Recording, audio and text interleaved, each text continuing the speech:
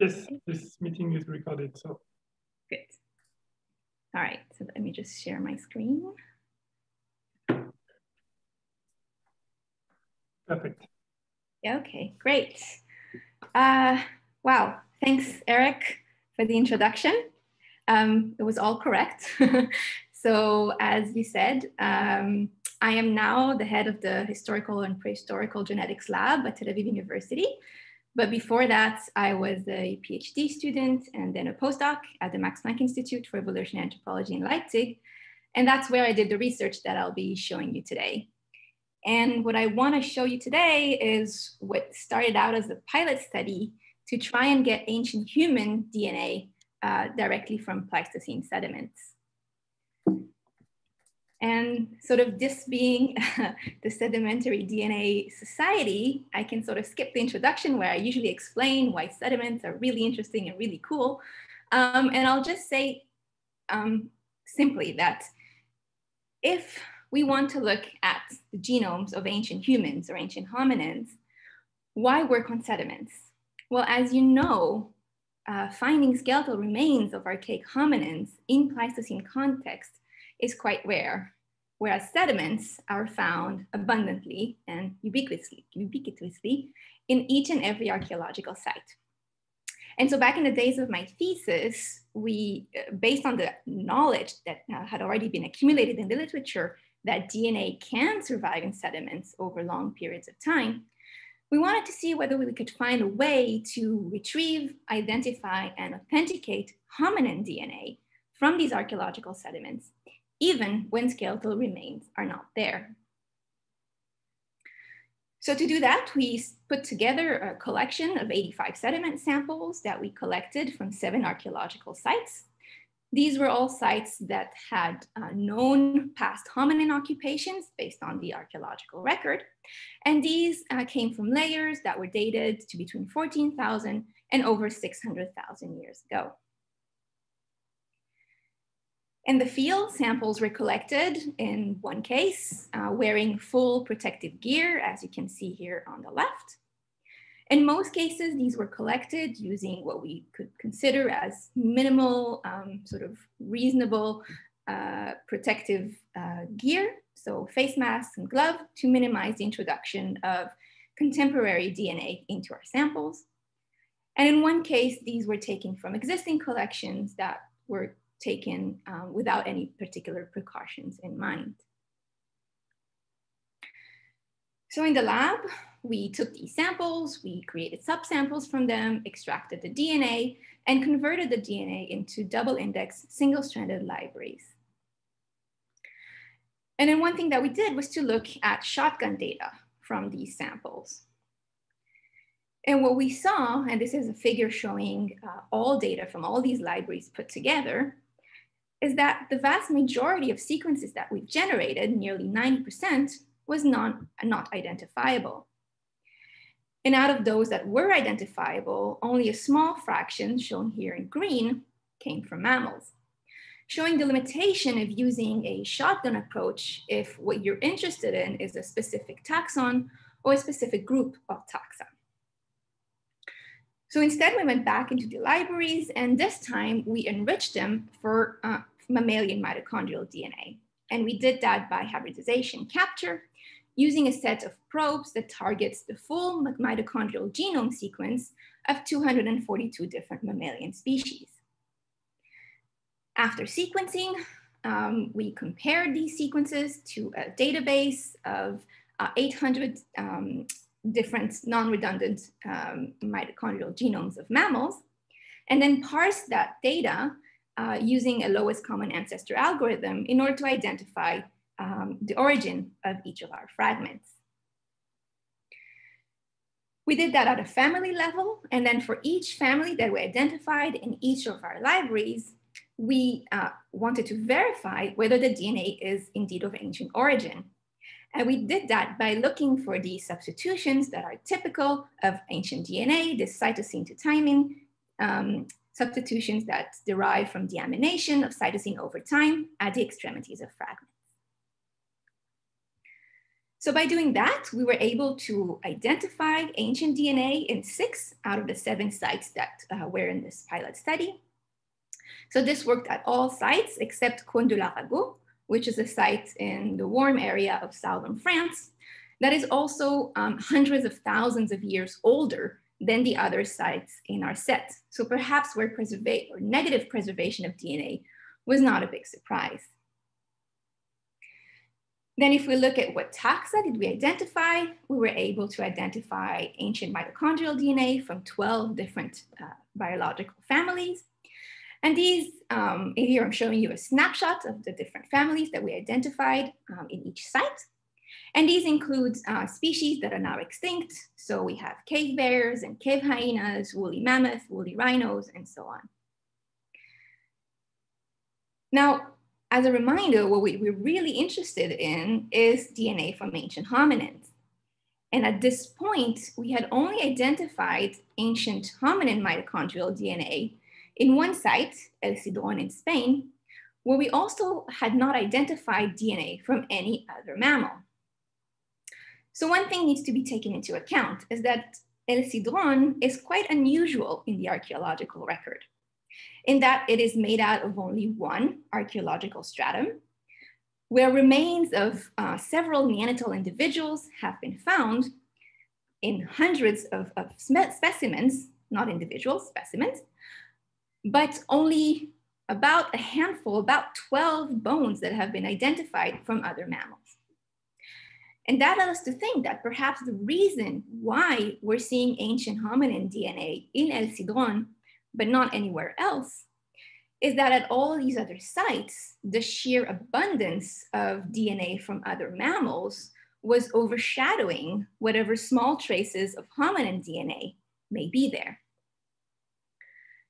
So with that in mind, we went back into the lab, and this time we enriched our libraries specifically for human mitochondrial DNA. And then identified or authenticated the DNA using a similar strategy. For samples that tested positive for the presence of ancient hominin mitochondrial DNA, we then used diagnostic positions that differentiate between mitochondrial genomes of different groups of hominins. So for example, Neanderthals versus Denisovans versus ancient modern humans, using a set of diagnostic positions in the mitochondrial genome. And when it's necessary, we went back to the samples, the extracts, and the libraries to generate more data to work with. And then using that strategy, we were able to identify ancient hominin mitochondrial DNA, not only in El Cidrón, but also in 3 additional sites. We were able then to reconstruct between partial and full mitochondrial DNA genomes from 9 sediment samples taken from these 4 sites and compare them to mitochondrial genome sequences that had been previously reconstructed using skeletal remains. And what we saw was that for 8 of these samples shown here in red, the mitochondrial DNA in the sediment fell within the variation of Neanderthal mitochondrial DNA. Whereas for the last sample taken from Denisova cave in Siberia, the mitochondrial DNA in the sediment clustered with Denisovan mitochondrial DNA.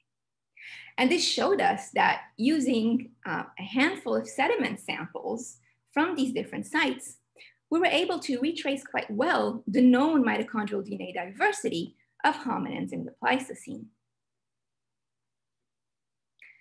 So our finding of Neanderthal mitochondrial DNA in the sediment of El Cidrón coincides well with the archaeological record. This is, as I said, a layer that is rich with Neanderthal remains.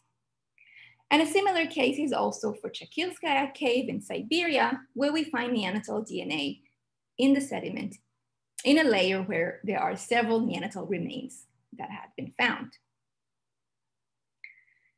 Now at Denisova cave, the situation is slightly different. So here I'm showing you a sketch of the stratigraphy of the East Chamber. This is being the top, so more recent, and we go further back in time as we go deeper with the numbers of the layers, which are not very important, but these are the numbers that are marked in gray. And so we found Neanderthal mitochondrial DNA in the sediment, in the same layer where previously a Neanderthal bone had been found, which yielded the high coverage Neanderthal genome, the Altai genome. But we also found Neanderthal as well as Denisovan mitochondrial DNA deeper in the stratigraphy, indicating that both these groups were present in the Altai region for longer than we thought, just based on the fossil record. And lastly, at Trois-Alves in Belgium, we find Neanderthal mitochondrial DNA in a layer where previously no skeletal remains have been found at all, but where the presence of Neanderthal had been inferred based on the archaeological record. So what we learned from that is that using this strategy, it is possible to retrieve ancient mammalian mitochondrial DNA from archaeological sediments. At the time, we were able to go back in time to 240,000 years in Siberia and about 60,000 years in Western Europe. We're now much more further back in time, as Ben will show you. We're able to identify a variety of taxa, including extinct taxa. And more importantly, for our purposes, we were able to retrieve, identify, and authenticate DNA from ancient hominins. And given that much of the lab work that is necessary to produce this data has now been automatized, I think this shows that this is a highly parallelizable and non-destructive way to study the past presence of hominins at archaeological sites, even when skeletal remains are not there. And with that, I'd like to thank Eric and the other members of the Society for the invitation, everybody who was involved in the project that I showed you today. And I take the last 10 seconds just to advertise that I'm hiring at my lab, so please check out our website. Thank you very much. Thank you very much, Viviane. Of course, that was very cool. As I said, when we start, we will go directly to the second talk, because I guess many questions for Viviane would be also for Benjamin, so we will continue, and we can ask questions after Benjamin Vernot talk. So you can start sharing your screen if you wish. Perfect, it's in full screen.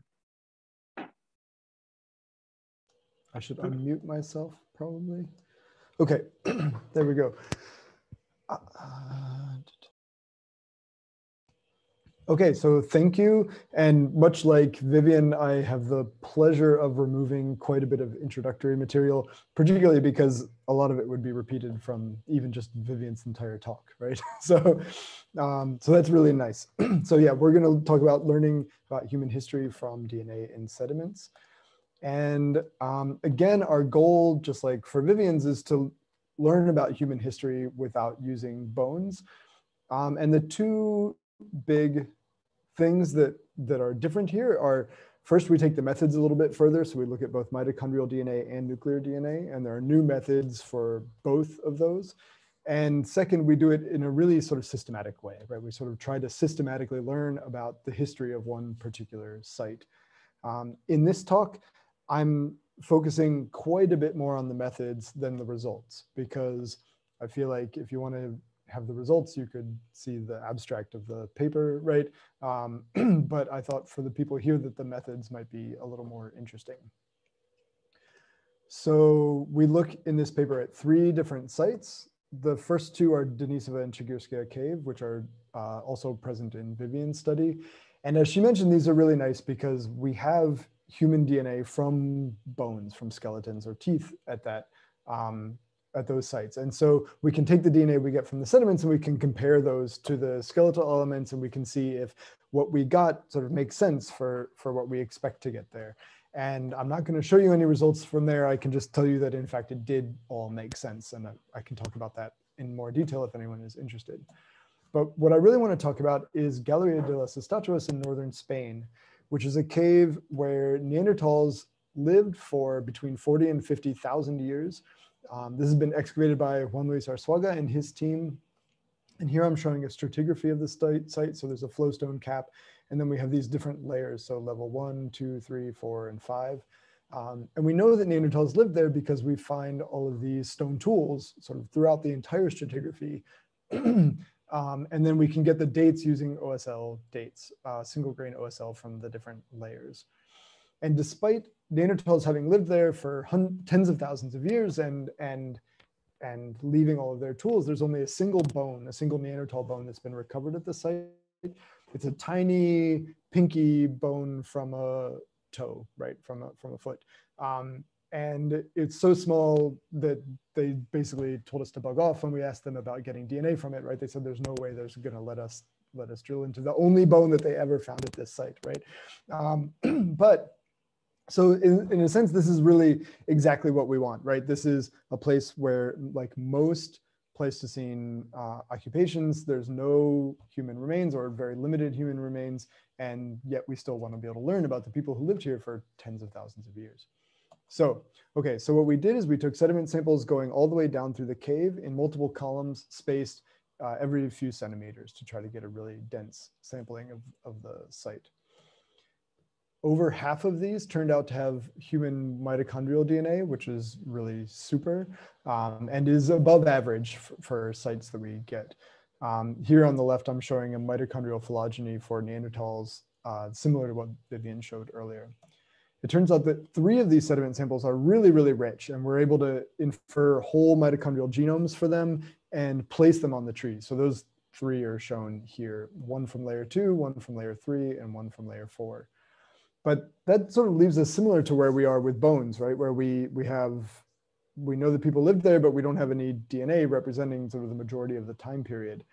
And so we used a new method for placing low coverage samples on the tree. And this is sort of motivated by the fact that mitochondrial genomes are sort of largely the same between 2 individuals, but there are some informative positions. And so if you have a DNA sequence that lines up here, you aren't going to be able to tell the difference between these. If you have one that's here, you get lucky and it can only really be the blue mitochondrial genome. If you have one that's here, it could be either the blue or the red one. And this is analogous to trying to identify transcripts from RNA-seq data where, for example, you have the different isoforms that could be generated of a particular gene, and then you have an RNA-seq read with a splice event here. It can really only be the red or the blue sequence here. And lots of times with single-cell RNA-seq, you have very, very limited data per sample, similar to what you have for sediments. And so this is a really well-studied problem. And there's this method called Callisto that does this sort of probabilistic transcript abundance estimation. It works really well, actually, with our sediment DNA. And I would encourage people who are looking at, say, like chloroplast or mitochondrial DNA to maybe look into it for resolving some of their data. Okay, so then what we want to do is use this method to assign the samples to populations. So essentially, for each sediment sample, say which consensus sequence, which is shown up here at the top, which of these mitochondrial genomes does this look the most like? And we can do this going all the way down through the stratigraphy. And what really stands out is that we have essentially 2 different patterns here, right? In the upper and younger layers, we mostly see the same groups of mitochondrial genomes represented. And in the lower layers, we see this very different mitochondrial genome over here with some mitochondrial diversity. And you can, with simulations, you can show that, in fact, this isn't just the movement of this mitochondrial DNA up here, sort of down through the sediments. You would get a different pattern if that was the case. So you really had this mitochondrial diversity at the bottom here. So, okay, so now we have kind of for the first time for any Pleistocene site, a complete time series of human genetics, right? Where we don't just have 1 bone or 2 bones even, we have a really full picture here. It looks like maybe there's a transition, but we don't know for sure. So we want to look at nuclear DNA now. So the question for Aristoteles is this mitochondrial DNA transition actually real? Was it a population replacement where 1 group of Neanderthals lived there and then they were replaced by another group? Or is it just a loss of mitochondrial diversity? More generally, we want to be able to ask who lived there and how are they related to other Neanderthals? But as Viviane described, there are lots of challenges with human DNA and sediments, in particular that you have a lot of faunal DNA, sort of represented by this purple blob here, and very, very little human DNA represented by this orange dot. And even within that orange dot, most of the human nuclear genome is not informative for population history. So you and I are identical for 99.99% of our genome, something like that, right? So it's not going to tell us about what populations we came from. In addition, the nuclear genome has a lot of homology to other mammals, right? Because we're related to other mammals. So there are many places in the genome where the cow genome is identical to mine, right? Okay, so we get around these issues by targeting, having a custom array targeting 1.7 million sites in the nuclear genome. These sites, they're informative for human history. So here, for example, we have an A at the position of interest in humans, an A in Denisovans, and a T in Neanderthals. So we might say, okay, if we see a T in our DNA at this position, this is evidence that we have actual Neanderthal DNA. Super, we have Neanderthals at this site. But if we look at other mammals in this region, you know, the same part of the genome, we can see that T is actually the ancestral state here. So it could be Neanderthal DNA, it could be cow DNA, right? So what we do is we target regions of high mammalian diversity, and that looks like this. So the non-mammalian species the non-primate species are down here at the bottom, and you can see that between the human genome and any given non-primate mammal, there are quite a few substitutions, right? So we should not only be able to avoid capturing that DNA to begin with, but we should be able to tell the difference if we do get it, right? We can really tell if we have Neanderthal DNA or pig DNA or something like that, right? Not all of the genome looks like this. So this is a low diversity region. And here, the horse genome shown here in this line is 100% identical to the human genome, right? You would not be able to tell the difference, even though this is an informative position that's informative for human and Neanderthal history. Okay, so we've developed got these positions. We're going to test this by looking at simulated faunal DNA. So in this case, simulated brown bear DNA, where we make it look like ancient DNA, like one of our libraries. We're going to map this DNA to the human genome. And the reality is that a lot of it maps to the human genome because of this homology. So here are the unmapped reads, and then here are the mapped reads, you know, mapping to the human genome. And what we hope for is that the low diversity regions have bear DNA that will map to it, and the high diversity regions don't have bear DNA mapped to it. And in fact, that's what we see, right? So this is the relative proportion of bear DNA mapping to these regions in the human genome. And as we have more diversity, we get less bear DNA. So we targeted these positions in our array. And you know, if we had looked at these, we would still have substantial amounts of sort of other mammalian species. Okay, so now we do our capture, we do some additional computational processing, Yahtzee, hopefully we can actually get our human DNA out of the faunal DNA.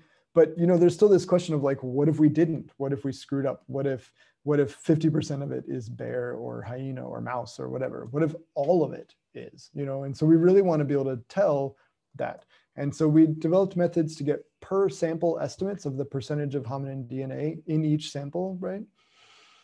And this is done by looking at these hominin diagnostic sites where you have a mutation that occurred somewhere in the ancestor of humans and chimpanzees. And so it's a derived state in all humans, all Neanderthals, all Denisovans, and chimps. And so if you see the ancestral allele, then this is evidence that you have something else, right? That you don't have humans or chimps. And so with this, we can get a percentage estimate of the percentage, an estimate of the percentage of hominin DNA. And you can see that, so this is after capturing, but before metagenomic filtering. So all of this DNA maps to the human genome. It in fact even maps to the human genome in our really diverse regions, right? And yet for some sediment samples here, 50% of the library of the DNA is actually non-human, right? Whereas for a lot of them, it is 90%, 99% human. And after we do some metagenomic filtering, we can increase that human percentage. Although I'll note that some sediment samples still have substantial non-human faunal DNA mapping to the human genome at our regions of interest. And so we can identify this now and we can kick them out of our analysis. After we do this, you know, then our DNA sort of looks like most other DNA, right? We still see this ancient DNA damage that Viviane talked about, with the caveat that we get very little DNA per sediment sample. So maybe a few thousand, a few tens of thousands of reads per sample. Okay, so that's the methods. Now we're going to answer the question of which Neanderthals lived there. And we're going to try to place these sediment samples on the published skeletal data. So this is Vindhya, Chigirskaya, and Altai are 3 high coverage Neanderthal genomes for which we have a really nice phylogeny that's been published in these other papers. And if we go through a statuus and we go from the upper layers downwards, so right, going older, getting backwards in time, We look at the younger layer, layer 2, we can see that the sediment samples there fit on the tree right here. So they branch off right around the time that Vindhya and Chigirskaya branched off from each other. And from the OSL date, we know that that layer was about 80,000 years old. Whoops. And so we can infer a branch here, right? So we can actually add the Neanderthals who lived in this particular time period to this Neanderthal phylogeny. We can do that with a different portion of layer 2, which is an older portion of layer 2. So it has an older OSL date and it has the same branch time here. We can in fact then look at layer 3 in even older OSL date and it still has the same branch time. So for layer 3, we really have Neanderthals who are practically the ancestors of all known late Neanderthals. If we go then just a few thousand years older in terms of our OSL dates, we get to layer 4, and yet the branch time really dramatically splits, and now we're up here with Altai, right? So this really indicates that this transition that we saw with the mitochondrial DNA is real, and we see a gap in the, a big jump where this population occupied the cave here and this population occupied the cave here. We could also take this a little bit further and put other skeletal data on here that has been previously published. So here are 3 samples that have low coverage genomes for them. And one thing that stands out is that they also branch around the same time periods, right? And so you have this sort of radiation around 135,000 years ago and a radiation around 105,000 years ago. So, we identify these possible radiations. It's not clear exactly what's happening. Maybe there was a refugia for Neanderthals here and then they spread out around Europe and then that process happened again. But I think this is an interesting open question. So anyway, in conclusion, we can sort of do this stuff, and I think methods and testing are important. And all of this is published in a paper very recently. And we couldn't really do this work at all without our archaeological collaborators. And so it's really great to have these colleagues in Siberia and in Spain, and they guide our investigation of the sediments and put them in context and everything. So I really have to thank them. So anyway, I'm sorry I went over time. I apologize. And here now it's time for whatever questions or something. Thank you. Thank you very much. So yes, you did took a bit more time, but I think it was interesting enough. I will not blame you. We have a first question from Oran in the chat. You can start to raise your hand and I will keep track. Can I ask directly or is that acceptable? Sorry? Can I ask directly? Okay. Yeah, you can ask either Benjamin or Viviane. Okay. I have actually like 2 questions, but they're tied, so they're not specifically to a person. Thanks so much for these great, wonderful presentations. I'm a big fan. And I would like to ask, ever since these sediment papers came out, I've tried to wrap my mind around like how these are actually like preserved in the sediment, like what process of like decay in the like biological tissue of these living things have caused these have caused the DNA to stick into the soil. Do we have any speculations on like how are they in the, for example, the feces of these animals? Are they in the like the bodies that are not preserved themselves? And the second question is actually like related to that. Like my question is like when in an excavation layer, when in a soil, when do you say to yourself, okay, I should stop and take a sample for this sort of sediment analysis? I mean, perhaps when you excavate, you see something that, okay, perhaps this soil has I don't know, perhaps like an organic material in it that I should take a sample. Like when do you say this to yourself? Thank you very much.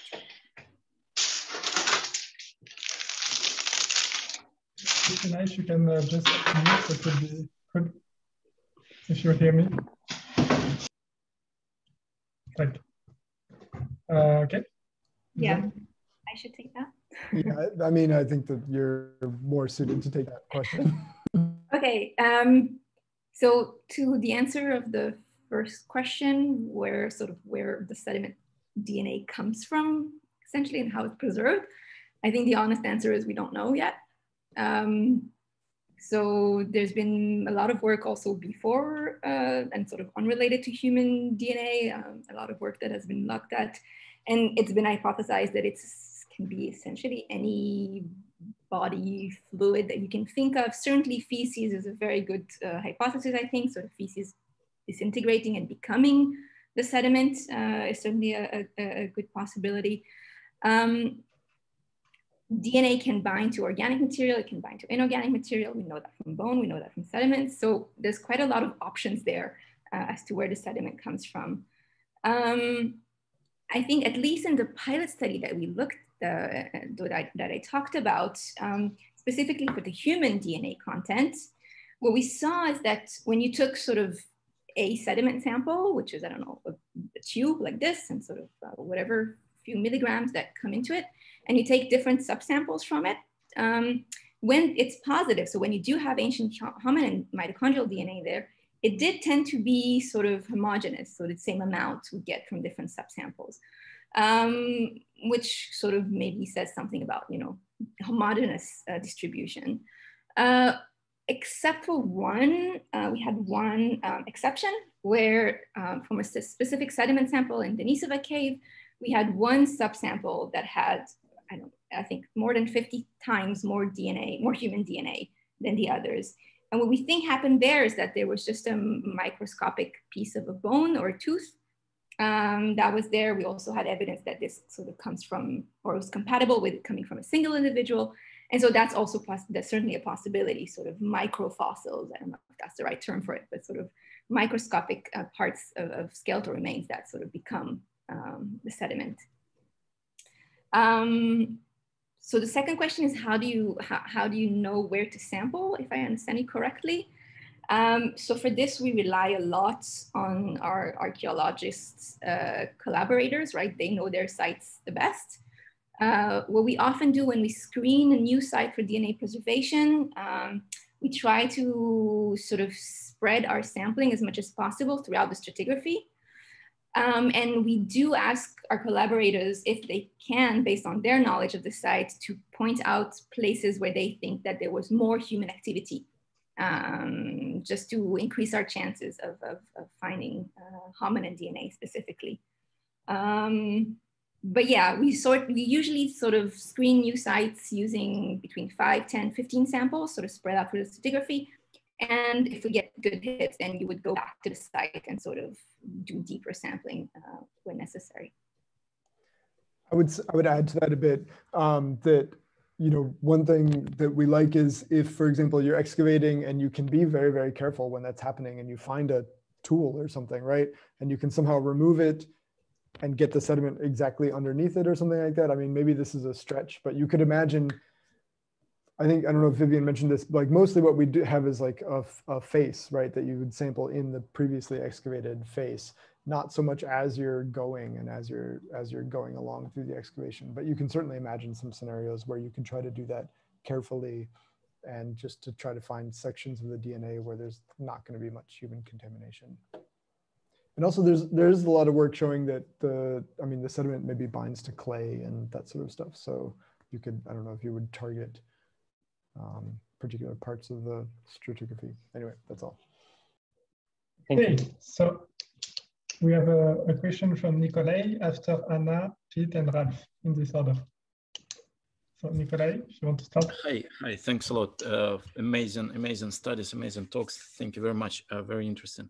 So I have a question mostly to Benjamin, because he mentioned that, yeah, first of all, I really appreciate your very careful way of disentangling hominin reeds from faunal reeds. That's very cool, very interesting.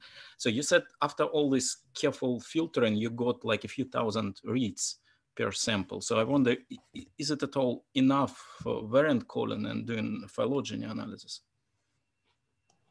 Yeah, so it's the answer is that it's not really enough. I mean, so, but what you can do, so we had to develop new methods essentially for placing the sediment samples on the Neanderthal phylogeny. And that sort of, I didn't really describe because it's really very specific to Neanderthals. But you know, what you do is you sort of leverage the high coverage genomes and you say, okay, if you saw some DNA from in a particular position and the high coverage genomes had these genotypes, what's the probability of observing the genotype that you see or the base that you see in the Neanderthal DNA at any given point in the phylogeny? So it's sort of this full maximum likelihood estimate of the branching time, and it incorporates faunal contamination and modern human contamination. And so, yeah, so, but doing something like it normally is done like these admix graphs or like QP graphs or oh, somebody's echoing here, or the D-stats or something like that is more challenging with the sediment DNA just because there's very little data. I don't know if that answers your question, really. Thanks, it does, thanks. So we have a question from Anna. Yes, thank you very much. And thank you for the nice talk. It was really, really great. My question is more regarding contamination, because the human contamination, you cannot really avoid it. So my question is, when you're doing this enrichment step, how can you avoid that you're enriching like modern human DNA? I mean, this is exactly the same as for bones as well, right? That you're going to have human contamination on bones. We do the similar captures for bones, and yes, you're going to have human contamination, and you just have to computationally deal with it. You know, whether you can filter it out or whether you can only use deaminated reads, or if you have a method that specifically, you know, co-estimates, for example, the modern human contamination or something. For Neanderthals, it's really nice because they're very different, you know, from modern humans in a lot of respects. Like you can really tell between the human contaminant and the Neanderthal. And if you have modern human DNA in your sample, you know that it's contaminant, right? If you have a 100,000-year-old sample from Spain or something. I think it's going to be trickier when we start looking at, you know, sites that are actually modern human occupations. Because then, yeah, you're starting with something where you have 10,000 reads and some of them are, you know, might be contaminants, et cetera. So yeah, it's tricky, I guess. We have a question from Pete. Yeah, thanks, Eric. And thanks, Benjamin and Viviane, for excellent talks. Benjamin, I've got a quick question for you on the bioinformatic filtering you did for removing the faunal bycatch. I was just wondering, were there any particular mammalian taxa that were particularly problematic and kind of remained after the bioinformatic filtering, or was it pretty much random? Yeah, that's a good question. So most of the sediment samples after that filtering after the bioinformatic filtering, which was done with Kraken, which is sort of tries to take each read and assign it. Most of the sediment samples didn't have much faunal DNA remaining. And no, I didn't actually look and see what was left, what seemed to be left afterwards. That would be interesting to do. It may be tricky because, you know, kind of by definition, the stuff that's remaining is stuff that maps to the human genome at our places of interest and isn't caught by Kraken. You know, it's not super clear to me how you would even determine what that is, right? But yeah, that would be really interesting. I don't know. And it could be that different parts of the genome attract different mammals, as it were. So yeah, for sure. Yep. Yeah. Thanks. So we have a question from Ralph. I'm going very quick because we have many questions. Okay. It's good if you can answer. Thanks. Very interesting talks, both. I have a question to Benjamin, and I found it specifically impressing how you place these different sequences on a tree, you know, including published ones and also your own. That said, what I saw there is, I mean, it looked a bit like a gene tree. It did not look like a within species tree of a sexually reproducing species. So my question here is, do you really think that that this is a reality? So there are different lineages, or is it a method issue not allowing for reticulation? Because within a certain time period, you might, so because of the inheritance, you might expect reticulation. Thank you. You're mute, Benjamin. Oops, sorry about that. One thing that I'll say is that the method is really anchored on this high coverage tree, which just has the 3 Neanderthals in it. And so if you, what you can do is you can say, okay, where on the tree does this sample lie? And there's nothing that keeps it from being, say, on its own, you know, on one of the single branches or at the intersection of those. You know, so the method sort of allows in that way you to place the sample anywhere. It's not constrained. But what it doesn't allow you to do is say, for example, this sediment sample and this sediment sample, actually, they both branch off of the main tree at some place, but they are the same branch or they're different branches of their own, right? So you can't add like a new node essentially somewhere else on the tree. So what is entirely possible is that, for example, the sediment samples that we have are on the Mesmaiska 1 lineage, so this is one of the low coverage Neanderthals that diverges from Chigirska and Vindya at the same point as the sediment samples. What we wouldn't be able to tell is if those sediment samples are actually even further down on the Mesmaiska lineage. So I do think that there's some methodological limitations that have to be kept in mind. But eventually, if you would have more full genomes, that could be healed, right? Oh yeah, for sure. And I'm looking forward to that, yeah. Okay, yeah, thanks a lot. Okay, so we have a question from Nora. So maybe you want to say it or I can read it as you like. Hi, yeah, I can read it. Perhaps better. I read it? Okay, your question is it possible to apply this study to modern humans? I work in Patagonia, and according to genetic evidence, there are human replacement. Unfortunately, there are very few human remains. Would it be possible to do it with these samples? Maybe Viviane, you can answer. I don't know. Yeah. I mean, we only have Homo sapiens, but there are several archaeological gaps, and at least in one of the areas where I work, there has been human replacement. So would it be possible to apply this to sediments to see if some of the gaps and changes in the archaeological record are related to, I don't know, genetic replacement, genetic changes? I mean, different groups. They are different groups. Yeah. They are mitochondria on both sides, I mean. Yeah, so I think generally, yes, it can certainly be applied. As Ben alluded to this, working with sort of ancient modern humans is in some way a bit trickier than working with archaic hominins because you cannot anymore rely on these sort of fixed or nearly fixed differences in the genome between these different groups. And you have the additional problem of sort of modern contamination. So one would have to sort of deal with this, and that can be dealt with computationally. What we often do, yeah, as Ben mentioned, is working with only reads that show these signs of deamination at their ends, for example. So it would require, I think, yeah, a bit deeper, sort of working through the analysis a bit deeper, but it's certainly possible. Yeah, I think it's also a very interesting question. Thanks. Thank you very much. Thank you. So we have a question from Nihan. Do you want to say it if you are around? Otherwise, I can say it. So when sampling cave sediment, how important is that the layer are freshly exposed, excavated?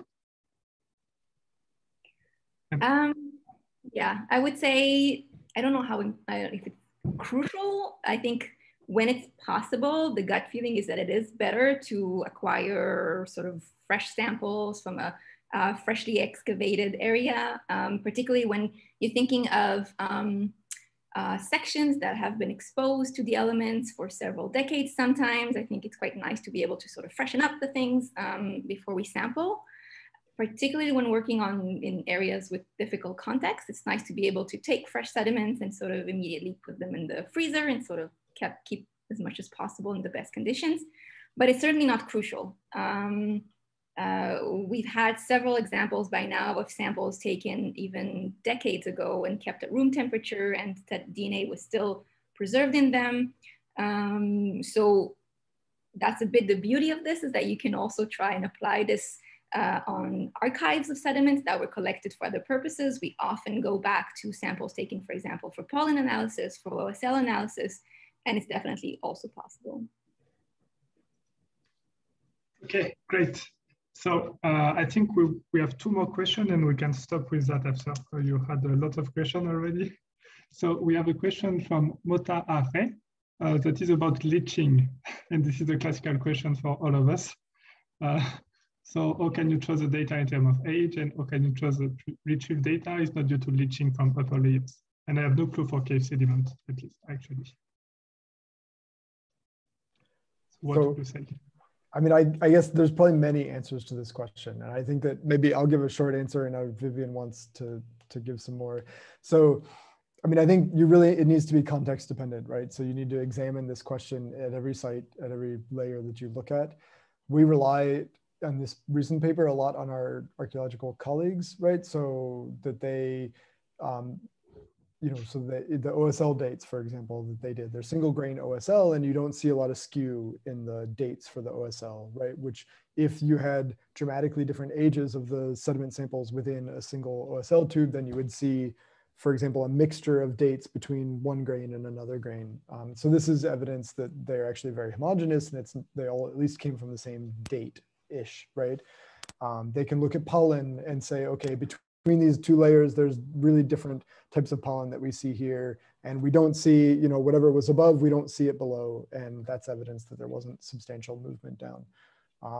Also, Viviane in some of her work has shown that the DNA binds quite tightly to the sediments, right? That you put DNA in sediments and then wash water through it and not much comes out, right? So this would also indicate that if the sediment's not moving, probably the DNA is not moving. But no, I mean, I think that this is something you really need to be concerned about with every site that you look at. Okay, thanks. And then we have the last question from Christina. Sorry, wait, did you have something else to say to that? Sorry. Or? No? No, she doesn't. So the last question is actually related to the one from Nihan about freshly exposed excavated sediment. So what experience there is in analyzing DNA from sediment that has been excavated in a cave from a long time ago and stored in room temperature? Would you use that? Is it full of fungi?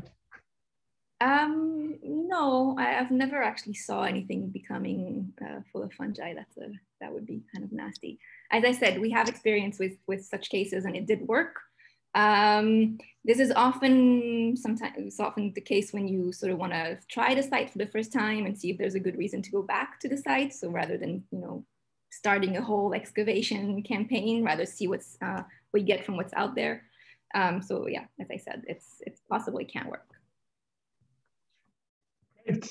Thank you very much for your talk. It was very impressive work, and I'm sure you will continue to do this kind of thing for the future. I will take a few minutes before we leave. It was a long day for many of us and the start of the day for others to say stuff about the society.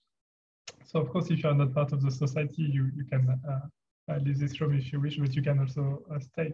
So I would just like to say that we will have one other seminar before summer, so in June. And after, during summer, we will stop it for 2 months. I think we all need a rest, definitely.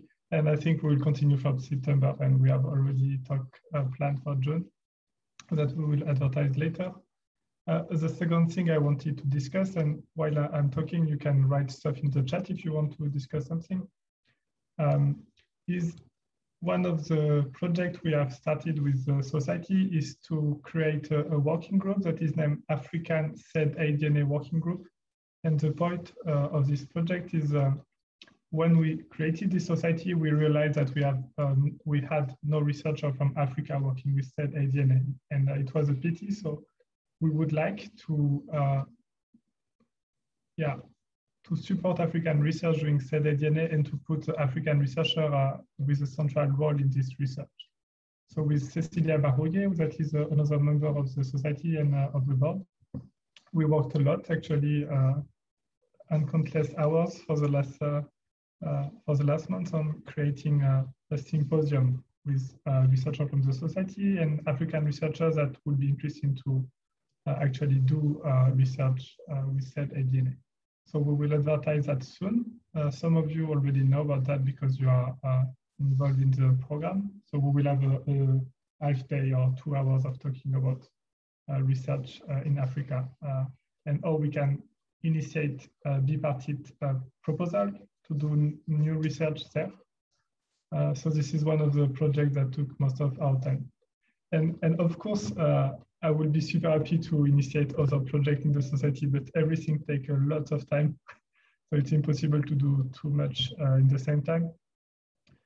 I think when we will create this working group for real, it would be very nice if we can help others from the society to create this kind of working group. For instance, here we are targeting African research, but in South America also it would be great to have leaders that take action to do research there. It cannot come from me because I have too much on my plate already, but feel free to propose ideas, and if you want to lead a working group or something, we can help you to communicate about that and create a network. That would be great. It could be also a human sedaDNA working group. I mean, it's already the point of the lab in Germany, but there are probably other researchers that can do this kind of research around.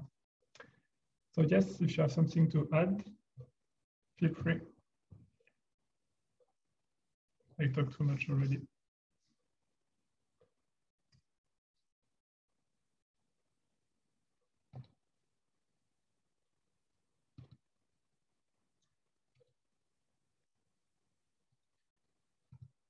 So I think everyone is happy about your talk today. When is the next Nature paper coming? Benjamin and Viviane. I think Viviane has to answer that one. I mean, I guess there are some stuff cooking from the lab in Germany. So. Yeah, I mean, there's definitely follow-up projects. I'm really excited about some of them, but we can't, you know. But thank you everyone so much for coming. It's really great to see so many people here, and the questions were really wonderful too. So it was nice to be able to do this. And thanks, Eric, for inviting us. Welcome. Yes. You can continue discussing that in the Slack if you want. Viviane, sorry. Yeah, just wanted also to say thanks. It was really, really nice. And yeah, it's great to be with people who are interested in dirt. It's nice. Good. Sorry, children, I guess. Yeah. Thanks a lot. I think we can close this meeting and see you in 1 month, or have a good summer if I don't see you. And we will continue in September to do nice stuff, I hope, together. Bye. Good evening. Good morning.